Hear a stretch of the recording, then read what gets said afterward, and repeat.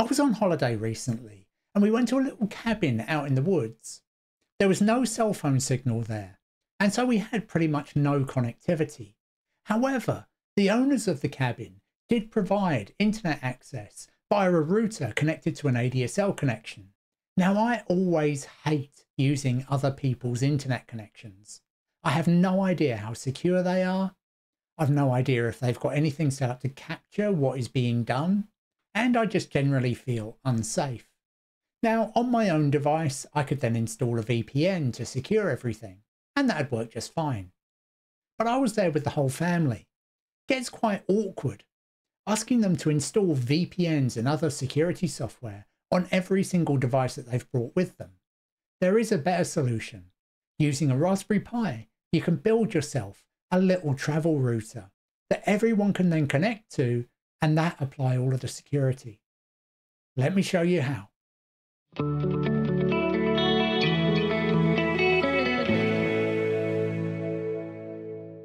Hello once again, Pi geeks and techno nerds all around the world. My name's Jeff, and I'm an IT professional who's been in the industry for over 30 years. I've been using Raspberry Pi since they first came out, and I wanted to share with you some of the projects that I've done over the years. If you like what you see on this channel, please hit that thumbs up button, subscribe if you want to see more, and hit that notification bell so you can be told when I put a new video out.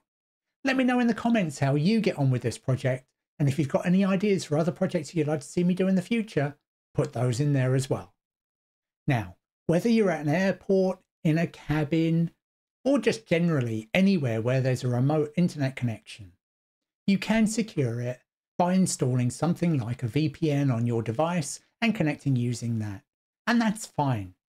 But if there's a bunch of you, like what I was saying where I had my whole family there in a cabin, it can all get a little bit tricky getting everyone to install that VPN, especially if there are restrictions on the number of devices that you can use if it's a paid-for service.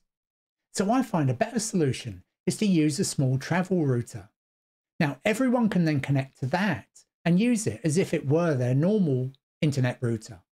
You can then apply all the security you want on that router's connection.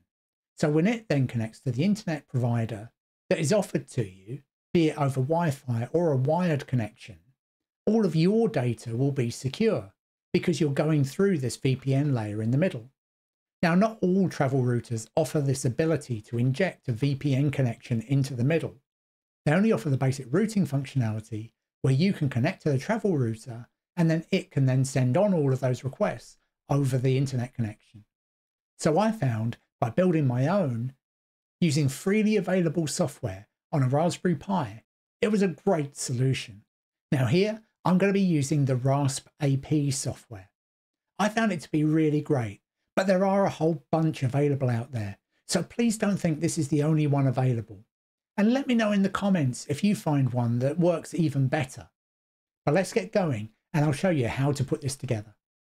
Just like with most Raspberry Pi projects, the best place to start is normally the Raspberry Pi OS. And I'm just going to use Raspberry Pi Imager to flash the OS image onto an SD card. Firstly, I just choose my device, in this case a Raspberry Pi 4. Then I pick the operating system.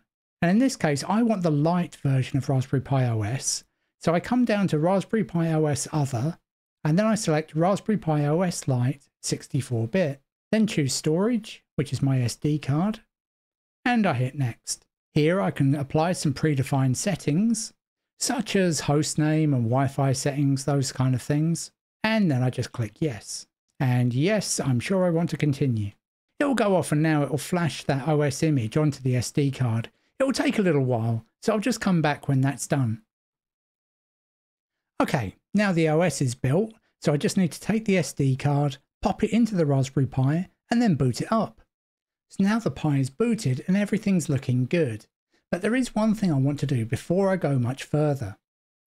When I was in the cabin, I was finding that the Raspberry Pi's internal Wi-Fi adapter isn't actually very powerful, but that's what I was trying to use as the access point. But unless everyone in the family was pretty much all in the same room, they were finding it hard to connect. Even only one or two internal walls were enough to block the signal, and they were struggling to connect from everywhere in the cabin. To work around that, I'm going to be using this. It's an external USB Wi-Fi adapter. Now this particular one is for Wi-Fi 6. In a prior video, I went through how to download and install the drivers for this and get it working on a Raspberry Pi. Now if I went through all of that process here, I'd really just be repeating everything that's in that video. So if you need to go through that, take a look at this video here, and then just come back to this point in this video. I'll have chapter markers laid out so you can come straight back. And now I've got my Wi-Fi adapter connected, I've got all the drivers loaded, and as you can see here on my Raspberry Pi, I now have my WLAN 1 device all set up. So now we can go and take a look at the actual RaspAP software. Here on raspap.com, there's a quick start guide that you can use just to grab the software. So all I need to do now is grab this line here and then run it on my Raspberry Pi. Now through most of this installer, I'm just going to be accepting the default answers. There is only one part of the installer where I won't be doing that, but certainly for the installation directory, I'll just take the default for that. Confirm that those values are okay. I will enable HTTP only for session cookies. I'll enable the RaspAP control service. And I'll enable the TCP BBR congestion control algorithm, whatever that is. And this is where we start to get into some of the more value add features of RaspAP. It's got a really good ad blocking system that's kind of the same as Pi-hole built into it. So I definitely want that. And I want to be able to support OpenVPN configurations. RaspAP also has an API built into it that you can use to interact with it. Personally, I use the GUI all the time, but there's no harm in installing the API. I will also install WireGuard, although I won't be using it in this particular example. But if you are a fan of WireGuard, you can tell here that it is built in and it's just another VPN system that you can use. RaspAP also has support for third-party VPN providers where you'd pay a subscription to them.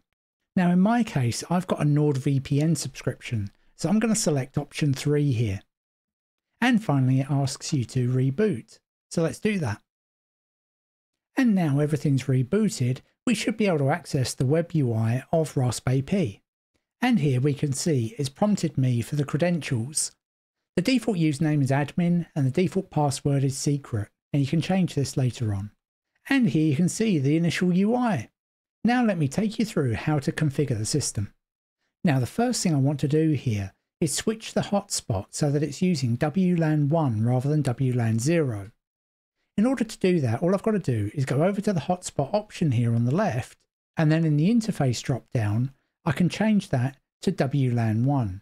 I then want to change the SSID of the network that it advertises for you to connect to. I'm just going to make that PITS, and the wireless mode I'm going to make 1102.11ac 5 GHz, and by default that goes to channel 36. In the security tab, you can then change the password of the Wi-Fi. I'm just going to set that to password 1, but obviously you'd want to use something that's a lot more secure than that. After this, you can just hit Save Settings and then Restart Hotspot. Now everything's restarted, and if I go back to the dashboard, you can see in the top right now, it's saying WLAN 1 is up. If I switch back to the terminal and I run IP add show, you can see now that WLAN 1 has got this IP address of 10.9.141.1. It's effectively going to be acting as a DHCP server on that private network. So now let's try to connect to the router and see what happens. So here I've got the RaspAP web page on the left, and on the right you can see my phone screen. You can see that the PITS network is available, so all I've got to do is select it. And now you can see that I'm connected successfully. So now I'll bring up a browser and let's see if it will work. And yes indeed, I've been able to navigate to my YouTube channel with absolutely no problem. So the RaspAP software is working really well. Now let's look at some of the more advanced features. The first thing I want to do here is connect OpenVPN. Now I run an OpenVPN server at home, so I can connect straight through to that. Would mean that any device that connects to my RaspAP router would then be routing all of its network traffic through my home network.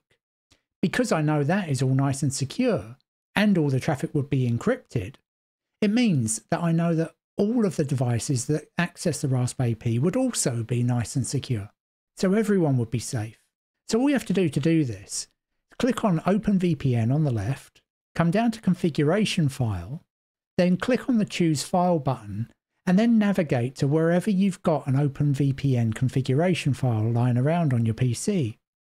Once you've got that selected, all you have to do is hit Save Settings, and then hit Start OpenVPN. And here you can see now that the VPN is up. So now, any browsing that I do on my phone will be going through that OpenVPN connection and back through my home network, no matter where I am in the world. Now it also means I could do something like connect a Roku streaming stick or an Amazon Fire TV device to my RaspAP router, and then I'd have access to all of the British shows no matter where I am in the world, and be able to access everything on my home media server. But what if you don't have your own VPN connection and instead you use one of the commercially available ones? Well, RaspAP has got you covered there too. So firstly, I'm going to stop my OpenVPN connection on RaspAP. And instead, I'm going to flip over to NordVPN. Now I have a subscription with NordVPN, so I can create a VPN connection to anywhere in the world. Now before I can make use of this, I need to install the NordVPN software onto my Raspberry Pi. So I'll go off and do that and come back. So now NordVPN is all connected, and all I have to do is go to this country drop down and just pick a country that I want to connect to. In this case, I'll pick Australia. Then I just have to hit Save Settings. And now I'm connected to Australia via NordVPN. If I switch over back to my phone, and I now navigate to iplocation.net, you can see here that it now thinks we're in Australia. And indeed, any device that connects to my RaspAP router will do. So there you go. You can have your very own little travel router that you can use to secure yours and all of your family's data while you're away from home. By using either a third-party VPN provider, in my case NordVPN, or your own VPN that you've set up using OpenVPN or WireGuard, you can connect back to your home country and have all of your devices then get access to all of those local resources. It's a really great system, and I'm certainly going to be taking it with me wherever I go in the world. But that's it for this video. If you like what you see here, please hit that thumbs up button. Subscribe if you want to see more, and hit that notification bell so you can be told when I put a new video out.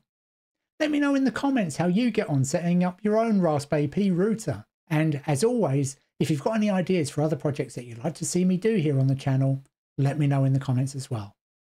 Thanks so much for watching till the end, and until next time, bye for now.